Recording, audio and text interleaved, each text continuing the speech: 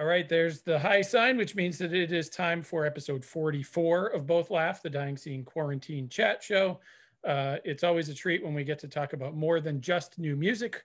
And even though this week's guest has been a successful multi-talented singer, songwriter, musician for the better part of the last couple of decades, he's also a published author. His first book, and here's where I get to play talk show host, The Humorless Ladies of Border Control, came out in 2016, and it was an awesome and fascinating deep dive into the punk rock diaspora in Eastern Europe. And he's now got his first novel, again, to play talk show host, Someone Should Pay for Your Pain, which is due out, I think, officially next week. Ladies and gentlemen, Franz Nicolay, thanks for doing this. Thanks for having me.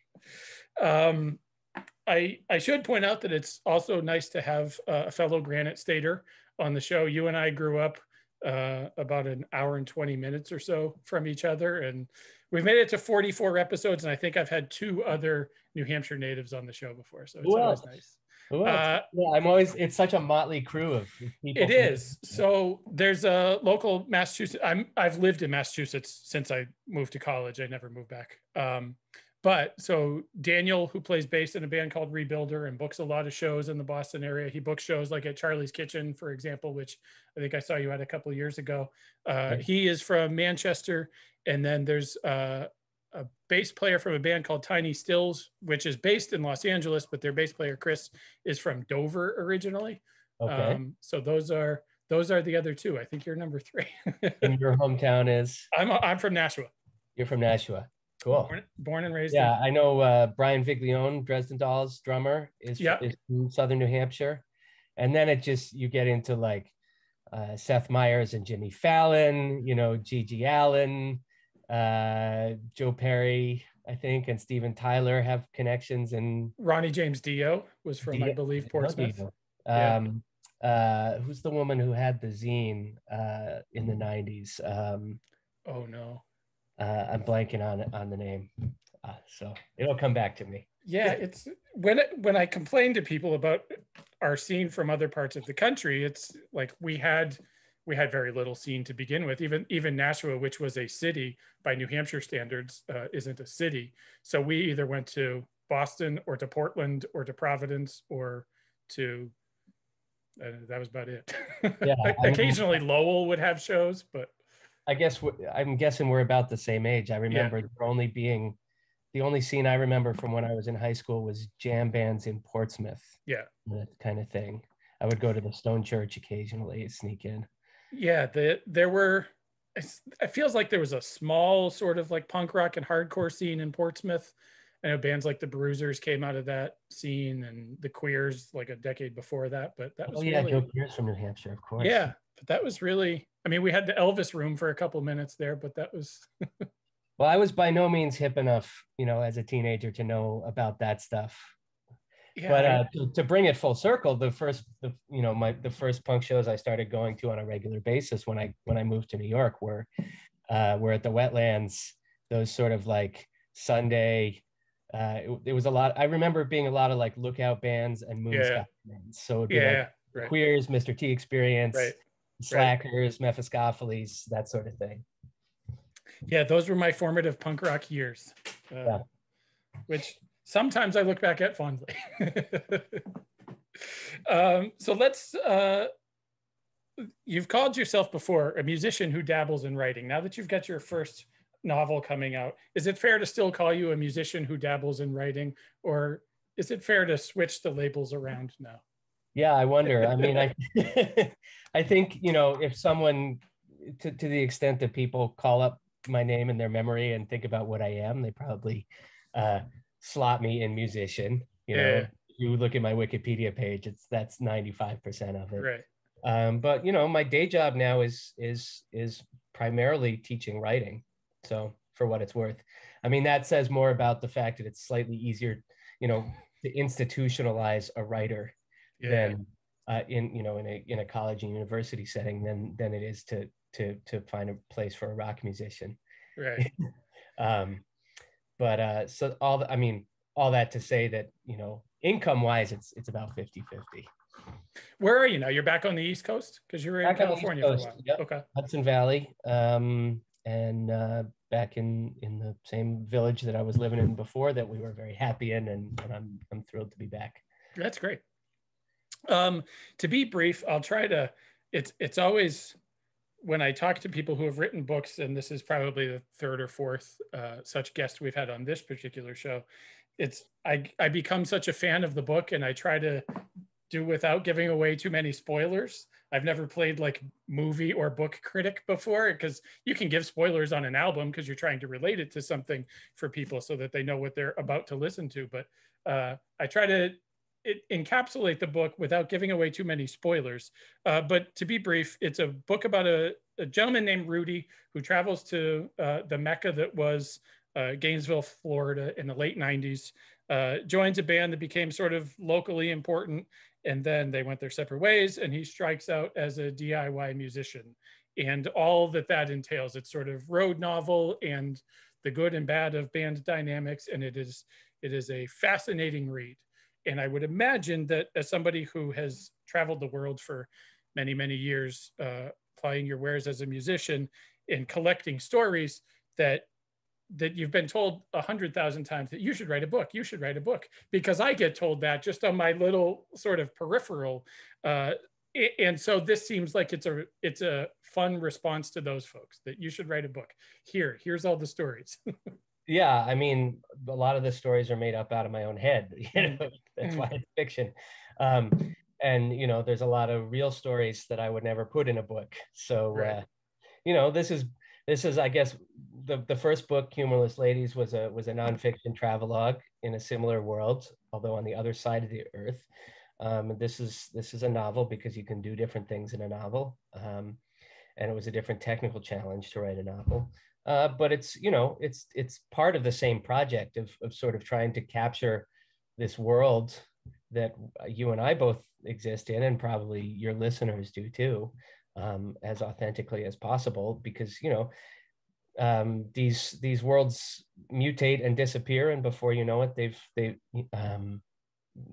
people don't remember what they were like.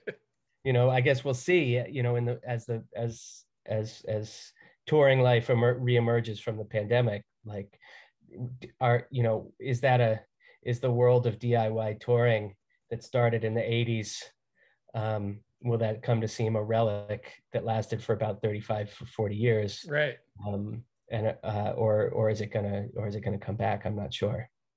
Yeah, I hadn't even thought about it in that context, and what an interesting time. I mean, it's an interesting time for anybody to be putting out art of any sort the last 18 months, but particularly a book like this that may realistically become almost a thing of the past, or at least its contents might become a thing of the past, because it'll turn into an archaic way of doing things. I hope it doesn't.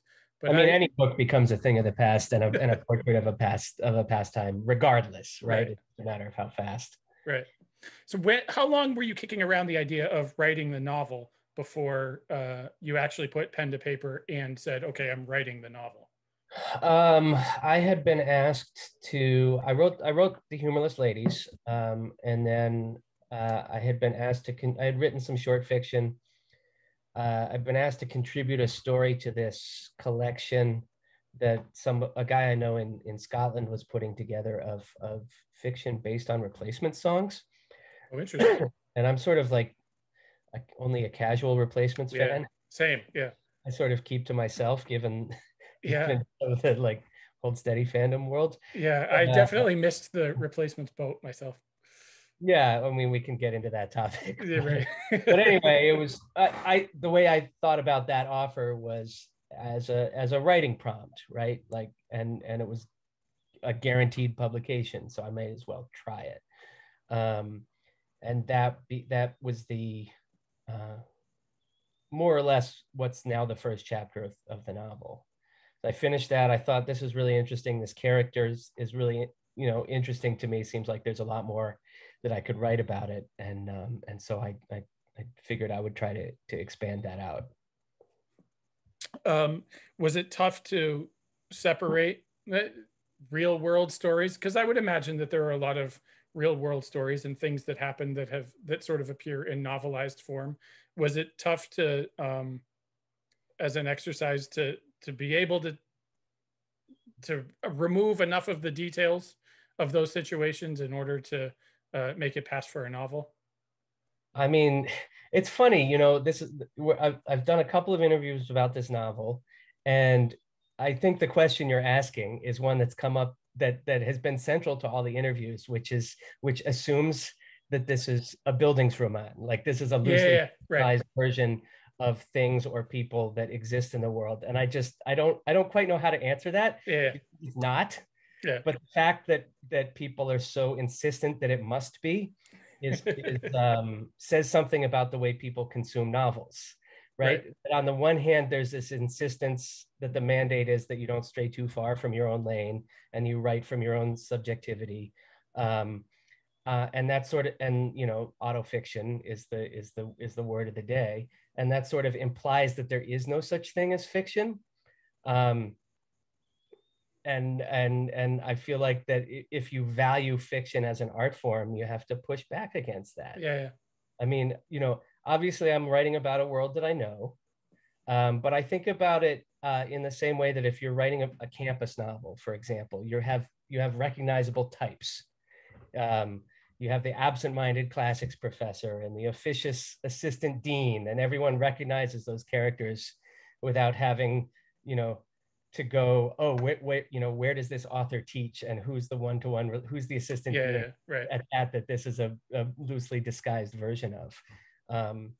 You know, I think everyone who's been in a music scene knows versions of the kinds of people that are in this book.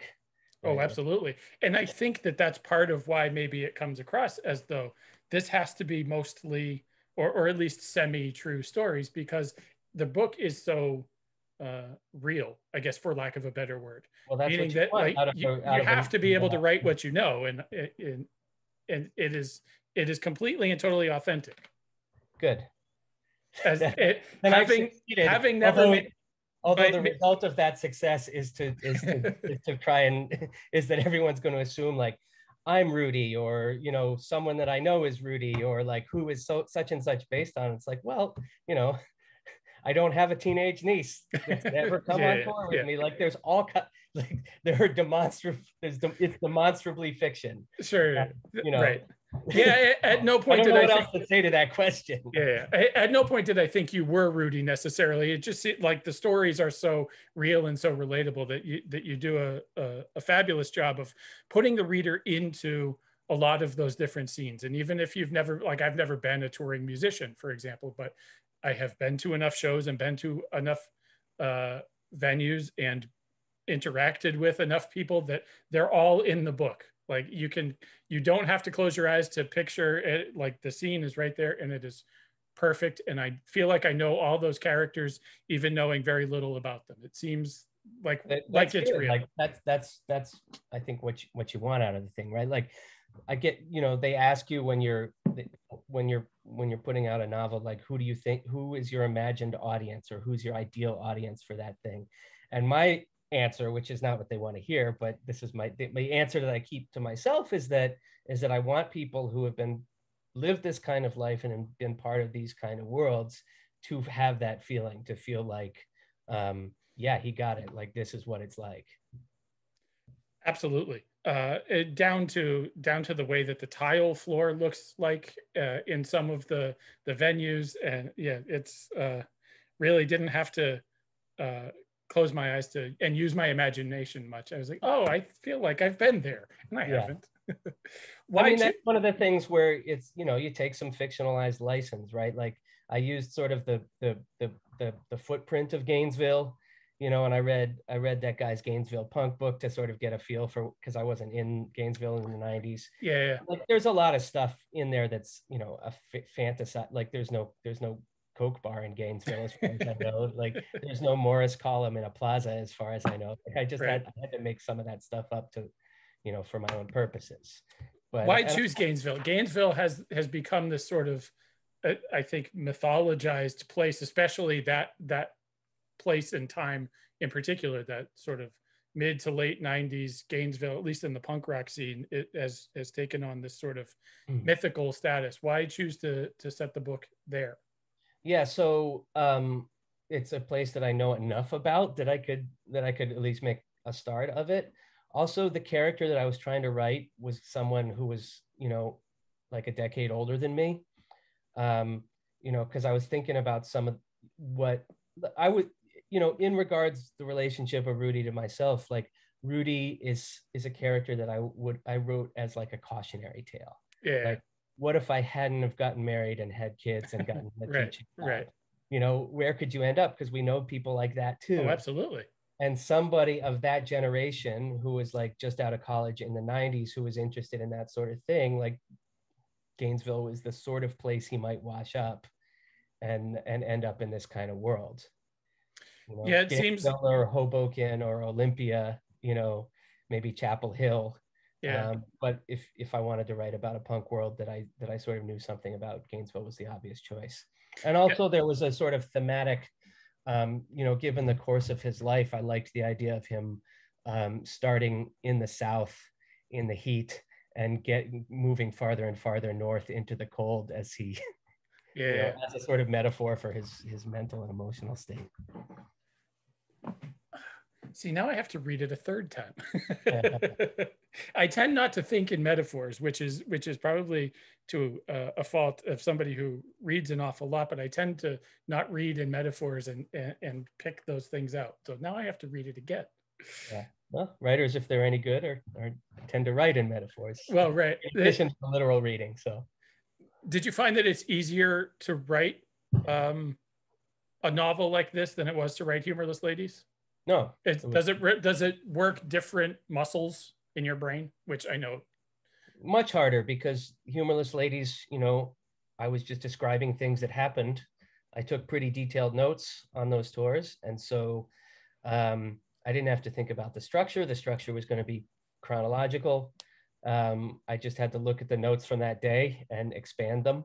The only thing that was it was a little bit of a challenge to figure out what of the research and external reading to include, but the basic structure of the novel was there, and, you know, some percentage of the words I had written along the way. So, you know, that was pretty straightforward. A novel, you know, I'm making it up. Right. Yeah. So, you know, I had that initial chapter, and I said, okay, what happens when he wakes up?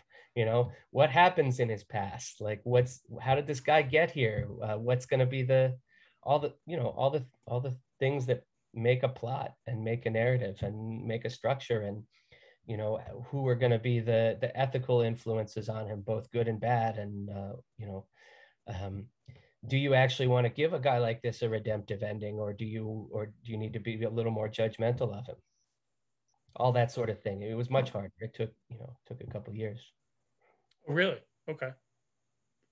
From the time that you wrote the initial piece, the first chapter? That first chapter I wrote in 2015, and then I didn't do anything about it for another year. And then I wrote the rest of the initial draft between 2016 and 2018. And then, you know, you revise it, you shop it around, you find a publisher, you work with the editor, you know, 3 years later, here we are. But, you know, it's been 5 years since I started working on the novel seriously, but 2 years of sustained work. Yeah. That is, I mean, granted, the record industry moves at a snail's pace sometimes when it comes to being able to actually put out new music, at least in physical form, and especially with how backed up vinyl pressing is nowadays. But so there's not really a lot of instant gratification there, but that just sort of moves that to another level, waiting a couple of years to put a book out. Way worse. And because you're working in isolation in a way that you almost never are in the music world, like to get feedback from from people. You know, you can send your drafts to trusted readers, but in terms of getting feedback from people you don't know, right? Commit to a project and not know if anyone's going to read it for 3, 4, 5 years is very difficult. Right, because when you're writing music, you can at least woodshed ideas with other songwriters or play versions of songs. We've all seen bands that played early versions of songs that either never saw the light of day or that turned radically different by the time they were actually published. No, absolutely. Like, you know, writing a song, I think I might have even put this thought in the book, is that, you know, not that it comes in an afternoon every time, but you can reasonably expect that to happen. Right. And if you want to, you can go play it for someone that night, probably, Right. or you know, play it now on Instagram Live or whatever, and get some Right. get some feedback, or record it and put it on Bandcamp. And Right. you can't do that with a novel. That's just never going to happen. You can't write a chapter of a novel in 10 minutes, where you can write the best songs are always the ones that, you know, this song just came to us in 10 minutes and it was there and we just That's added the parts. myth. I'm not sure that's, I don't always agree with that. I think editing is good, you know, in any genre, but yes, occasionally you will get a fully formed song very quickly. How many different avenues did Rudy go down before, at least internally or in drafts, before he ended up where he ended up in the last, let's say, third of the book, and the sort of culmination of a couple of different life's events for him? Again, I hate to spoil anything for anybody, but there's a few significant events in the book that they could have gone a little differently. How many different iterations of the ending of the book in the last third did Rudy go down before you settled on this one? Yeah, it's a question. I mean, when I started expanding out that first chapter, I had a pretty good idea that I was going to have to tell the story of Rudy and Ryan and their backstory, and then bring it forward to some kind of confrontation. And it did feel like it had to be that sort of confrontation, because there is like a crisis of masculinity. Masculinity crises often manifest themselves in sort of dick swinging, metaphorically or literally. Right. You know, in terms of just like basic sort of, you know, contests of dominance. Sure. Right. And then I wasn't sure where it was going to go after that. That didn't seem like a whole book to me, right? Like there had to be more to it to make a novel. But I figured that it would take me a while to write at least that far, and then by the time I'd gotten there, hopefully I would have the idea for what the back half of the book would be, and that's sort of what happened with the Lily narrative. Okay. Yeah, Lily presents an interesting character, and she is one that I didn't necessarily see coming, and yet she becomes entirely relatable as soon as you meet her, or when they go to the diner. I think is the first sort of real interaction, aside from when she's a little kid, right? And as the father of a now teenage daughter, I can picture both of those parts of Lily like real vividly, because they're staring at me from across the living room right now. Yeah. She's a very interesting character, and she becomes very important to the last third of the book. To back up to something you said before, Ryan and Rudy, Rudy is the central character of the book. And for people that haven't read it yet, Ryan is initially he's his protege, and then he becomes famous, and then Rudy becomes looked at, even though he's the older, more experienced musician, as Ryan's protege. So there's that interesting, as you said, literal and figurative dick swinging contest that comes in, and Ryan starts his own label and is this successful musician, and Rudy is sort of always able to at least tour with him and put out music with him for a while, and then things take a very weird and unfortunate turn. Yeah, his ego can't handle it. Yeah, and fascinating relationship between the two of those. Was that the first real narrative that came once you started working after the first chapter? Was that sort of the first narrative arc that you worked on? Yeah, pretty much. You know, it's basically A Star Is Born in some ways. Right. It's a classic, you know, a classic showbiz parable. Right. In a world in which that narrative hasn't been written yet. Yeah, Rudy and Ryan. I mean, I obviously in the worlds I've been in, you get a lot of opportunity to think about why certain people succeed and why people don't, and how little it has to do with how good you think their music is, right? How good they think their music is. You know, there are certain intangible qualities that encourage people to, you know, because at the end of the day, you're trying to connect with people, and people make connections with music for all kinds of reasons, including feeling welcomed in by the artist, you know, right, or like the artist's you know, psychological needs to connect, you know, which I think is something that Ryan has. oh, absolutely. And you know, there's a way in which when you're young and you're in a music scene, everybody's in a good band. All your friends are in bands, and that, you know, you think they're all good for the most part, but you know, 10 years down the line, or even 5 years down the line, you know, one or two of them have had success for all kinds of reasons, and other people have fallen off, and some of them are okay with that, and some of them can't handle it.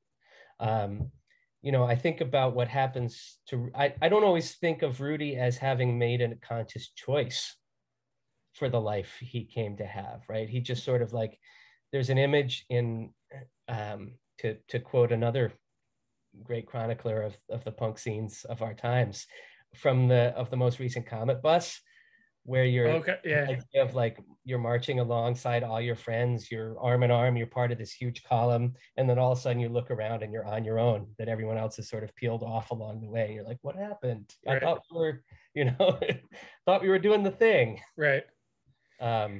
You know, you wake up and you're 35, and everybody, and people have gotten married and started having a resume again. Yeah, life has a way of happening around you, whether you want it to or not. Right. And you have to be paying attention to that and conscious of that.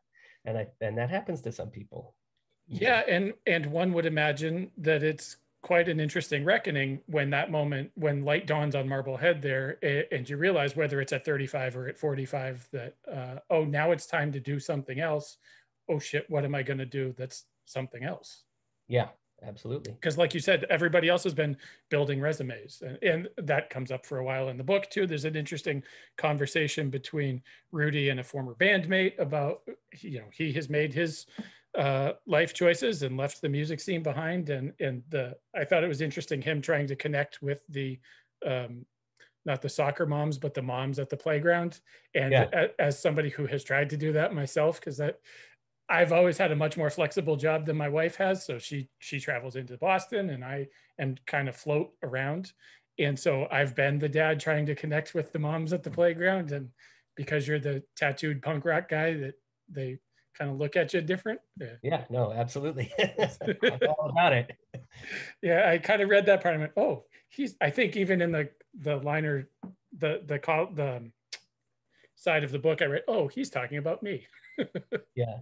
Well, I mean, I thought you were going to reference in the acknowledgements where I made a point of, you know, I wanted to thank the babysitters and the child caregivers. Oh, sure. You know, that's something that my neighbor Sam Hunt, who's a novelist, did in her last book, and I thought that was such a wonderful gesture that I wanted to copy that. You know? Absolutely. If you're a parent creating, you know, part of the team that makes it possible to create is those people who help raise your kids while you're holed up in your office, right, trying to bring out the next chapter. Did you treat the process of writing this book in particular, the same as the process for Humorless Ladies, or even for writing music if you're under a deadline and trying to put out an album? Do you structure your days the same, or is like novel writing different, or is it a different approach for how you even physically go about it? It has been different because the circumstances of my life were different. When I was writing the Humorless Ladies, I had just become a father. I had like a 6-month-old daughter. I was living up in Toronto, and and my wife and I were she was on like a particular diet for a medical reason, and so I was on it with her, and so I wasn't drinking, which opened up several extra hours in the evening. Sure, yeah.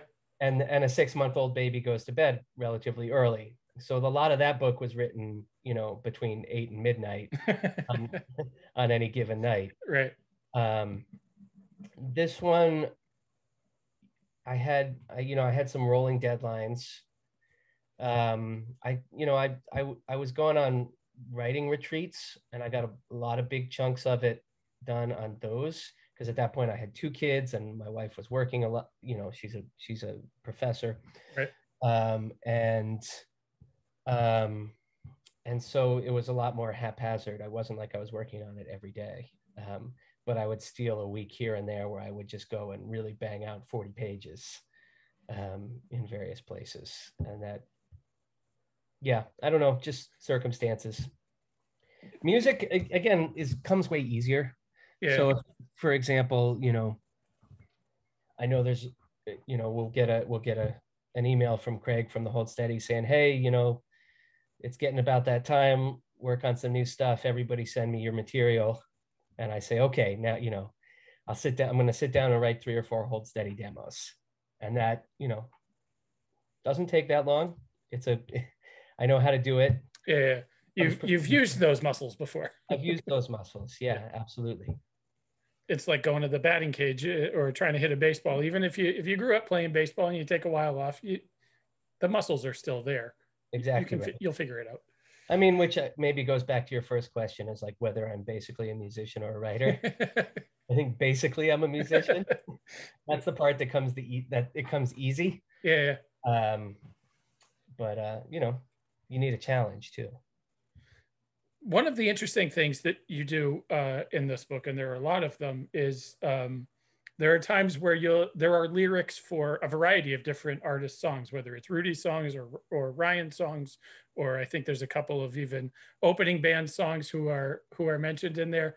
And so that's got to be an interesting thing as well, to put yourself in the head of these characters that you've created and then to write music for them, because they do come from a different place. And you can tell, you sort of talked about Ryan's need to connect with his audience, and sort of the songs that Ryan sings versus the songs that Rudy sings, at least the way that they're lyrically presented, is very telling about those characters. Was that a cool thing to do?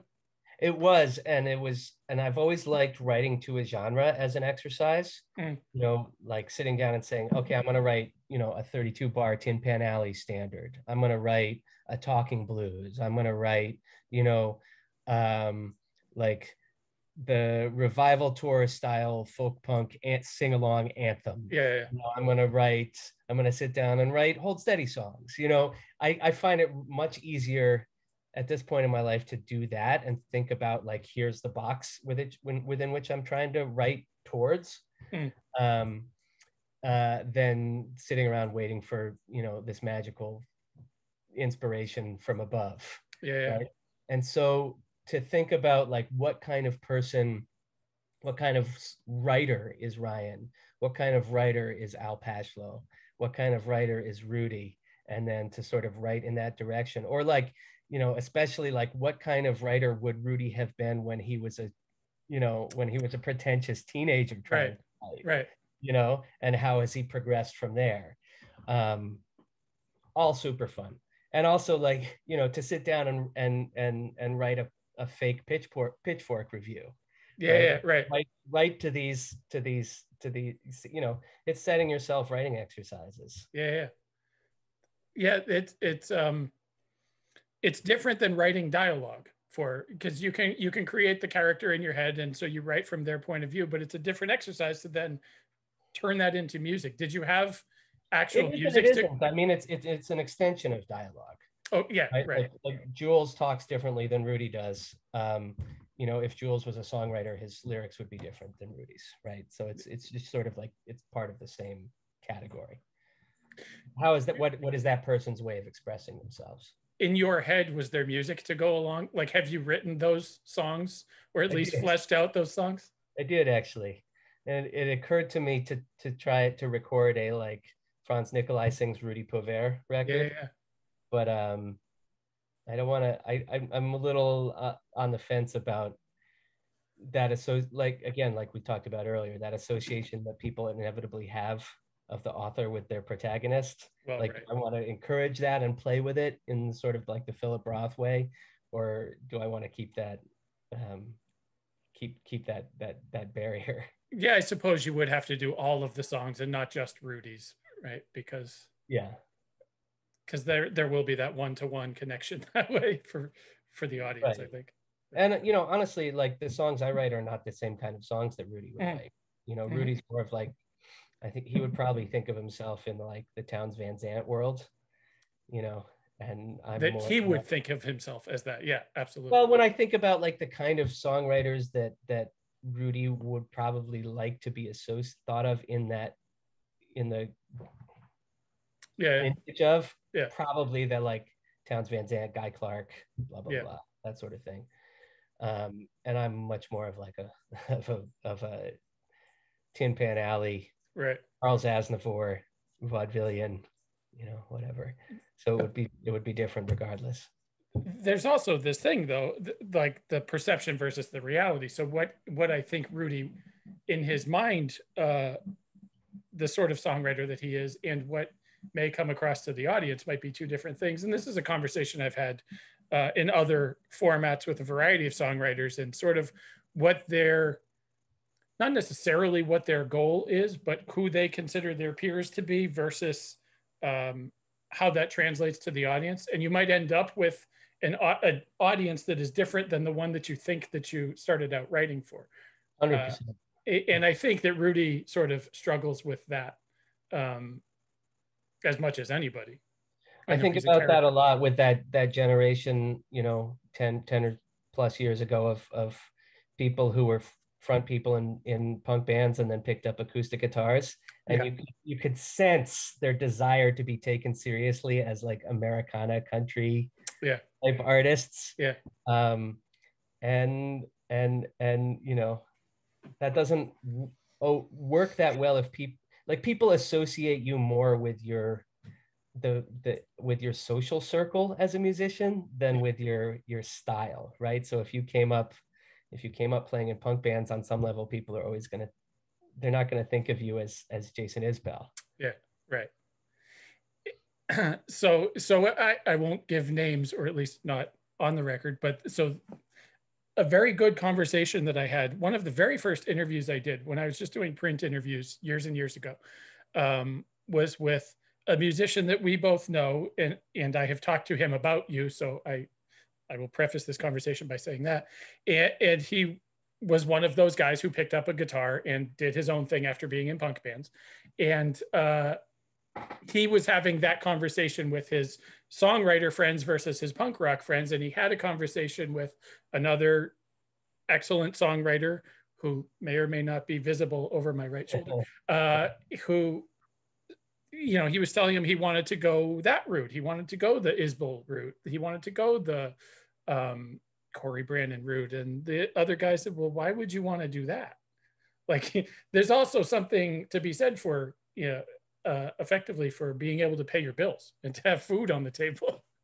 And it's a very different sort of place that you end up that way if that's not where you came from. Like, you've got success doing this thing. Why would you want to do this thing that we do? Because we can't necessarily eat. Now, obviously, Isbell does okay for himself now. This was years ago, but it was an interesting converation. I think there's two things about it. One is that there's this perception that your Americana type songwriters get taken more seriously as artists. Yes. And also that you can, and you can get on like the radio shows but also that you can keep doing it longer and you can age in that world more gracefully. I think the flip side of that is like your audience is your audience, and if you can make yourself really crazy trying to curate your own audience, and you're going to end up alienating people who like you if you try to reject why they like you. Right. There's a fine line between you being successful in who you are and being comfortable in who you are as a musician.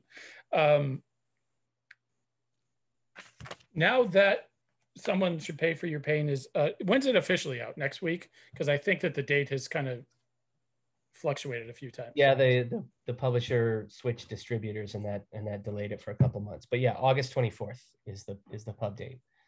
Although, you know, release dates are another contrast to the music business. Release dates are more of a general vague idea than a like it appears on Spotify at midnight on such and such a date. Like I know people already have this book in the hand from their pre-orders. Yeah, I've never gone to a bookstore at midnight to buy a book when it first came out, but I have definitely obviously gone to record stores at midnight to buy them when they came out.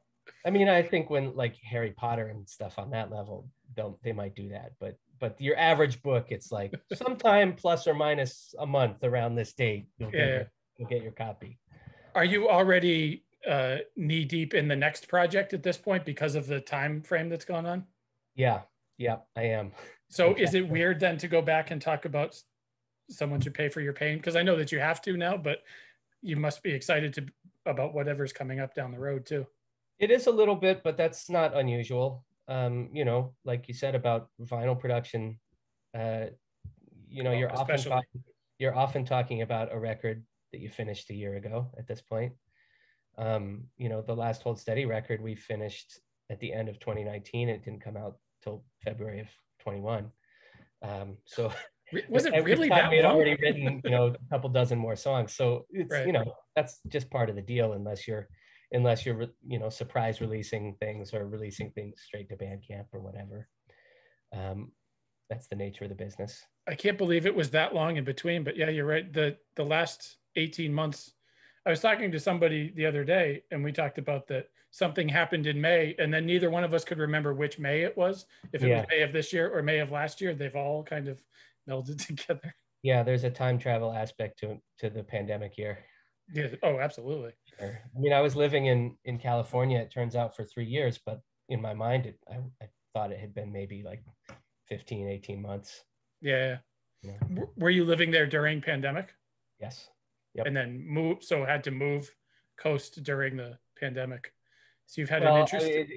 You know, do we think the pandemic's over? Oh. But yeah, we certainly don't. We moved after we got vaccinated. That happened. No, I mean, my wife had a job at UC Berkeley, got tenure. Pandemic year was very clarifying for us, as for a lot of people, I think, about where we wanted to be and where our social networks were. And you know, nothing's official yet, but here we are back in the Hudson Valley, because I mean, I for one have tremendous affection for this area, and it's within striking distance of New York, which is still where I feel most at home, and all that. So you must have an interesting perspective. What did you have on the radar? This is usually what I start every conversation with, is what did you have on the radar when pandemic started the first time, when the first round of lockdowns came out a year and a half ago? What did you have on deck? I know obviously some Hold Steady stuff, but what was in the pipeline for you that you had to either rework or do differently or put on hold because of the last 18 months? It was Hold Steady stuff. You know, we had a year full of shows that are now, most of them are scheduled for 2022, which is frustrating, including going back to Australia for the first time in 10 years. Fingers crossed. Yeah, we were going to go back to Ukraine. My wife's working on a 33 1/3 book about the first Ukrainian punk record. So there was some writing to be done around that. And I was supposed to be working on this third book project, which I already blew one deadline, but I'm plugging away at. Yeah, that's what it was. I mean, in the initial months, one of the projects that I did was I finished writing my next solo record. But then I had to sit on those songs for another year, you know, because you couldn't get in the studio. And then, you know, I wanted to work with my buddy Ara, who the drummer from the Slackers and Leftover Crack. And he was in New Jersey and I was in California, and we you know, it didn't feel right to get on a plane. So you know, that felt like a project also that got delayed for a year. which we now have recorded, but now it's going to be another year because of vinyl production so that'll be like a 2 years later right. thing that I get to talk about next year too. Right. That, man, will you wait until vinyl is ready to release? Because that's another conversation that's come up a lot recently, is the idea of, is it a good idea to wait until vinyl is available before you release things, or release them when they're released and then you'll get the vinyl whenever it comes in? Yeah, I mean, that's a conversation I had with the label that's going to put it out. And their feeling was, you know, Jeff Rosenstock can do that, but not everybody can do that. Fair enough. You know, because that was my thing. It's like, he announced Ska Dream, you know, you could get it, you could pre-order the vinyl, you know, for 9 months down the line. Right. And they were like, yeah, he can do that, but even he's not going to sell as many copies because of that, because it's not, you know, the vinyl's not available when everybody's talking about the record. And even him, you know, I just got the email yesterday saying that's all been pushed back again, even from that. I don't know. I mean, it seems to me, and I'm not an expert on any of this, but it seems to me that we might have to move on from vinyl, you know, if it's going to be like this. Well, your something point yesterday to the effect that, like, obviously the major label types, right, who are hopping on the vinyl train, you know, because they can reissue and repackage all their catalog and sell it for $45.99, and jump to the front of the line in terms of production. Like, if they really felt like that it was going to be sustainable, they would be investing in more pressing plants, but they're not. You know, you are absolutely correct. Yep. So they're just trying to get their money, and then, you know, when people get sick of waiting for vinyl and move on, then, you know, then that's what it is. You are absolutely correct. There is something to be said for CDs, which cost $1, and you can have them in 2 weeks. Right. But not everybody has CD players anymore. But I don't know. Yeah, but people also put out tapes nowadays, and that is baffling to me. I didn't like tapes when they first were around. I mean, aside from the fact that you could record something off the radio and have your own copy of the song, which is, I guess, the early days of pirating, but yeah, I wouldn't know where to find a tape player now. Yeah, I don't think cassettes are really, I don't get that. I mean, I also have nostalgia for the cassette mixtape, but sure. But I don't want to release records on cassette. I mean, I think there might be a business in reconsidering CDs. Oh, absolutely. But they don't have that sort of vintagey cachet yet, I think, that vinyl and cassettes have.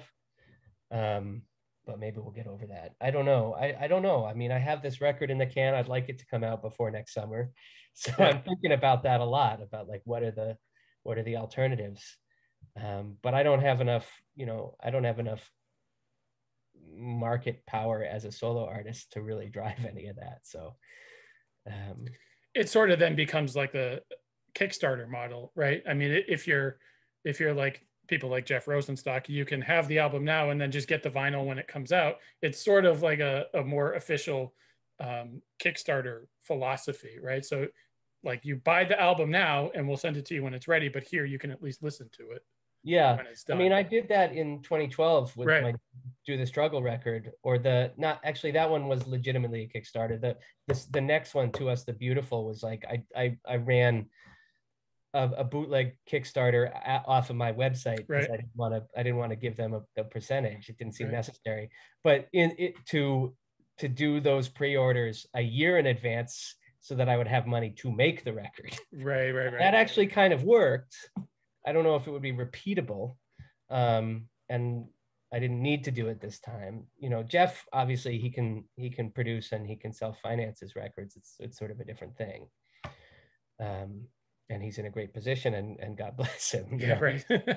It's, you know, he's managed to make a great career doing things exactly the way he wants to, and absolutely I have no criticism of the way he does things. Yep. Kind of amazing. It's sort of fascinating to watch from this side. Yeah. As I was a little late to the Bomb the Music, I'm a little late to most musical trends, which I credit to being from New Hampshire and just sort of the trickle down. But I was a little late to Bomb the music industry. So when I found out sort of what and who Jeff was, I was, oh, wow. So it's been a really fascinating thing to watch from this side of the aisle. Yeah. I don't want to take up too much of your late morning. This has been fun for me. People should read Someone Should Pay for Your Pain. I will hold it up again, pretend I'm Conan or whatever. It's a fascinating book. And as I have said before to people that would listen, if you have been involved in touring music, or you've been in the DIY scene, or you've gone to punk shows, or you've had weird family relationships, like you're going to get it. Like, it's a really good and fascinating and compelling read. People should buy it. Thank you. The Humorless Ladies is a book that I love. It is, I think the audience is a little more niche, although I have actually used it as reference in doing a previous episode. I interviewed somebody that is living in Belgrade, and there was for whatever reason, there's a sentence about Belgrade in Humorless Ladies of Border Control that I think is something to the effect of that Belgrade happens abruptly, as when you're driving into it, and it always sort of struck me for whatever reason, having never been there. But so I talked to this guy about your book quite a bit. Someone Should Pay for Your Pain is like, everybody will like it. Like, it's relatable. Geez, I hope so. Right. Thanks for doing this.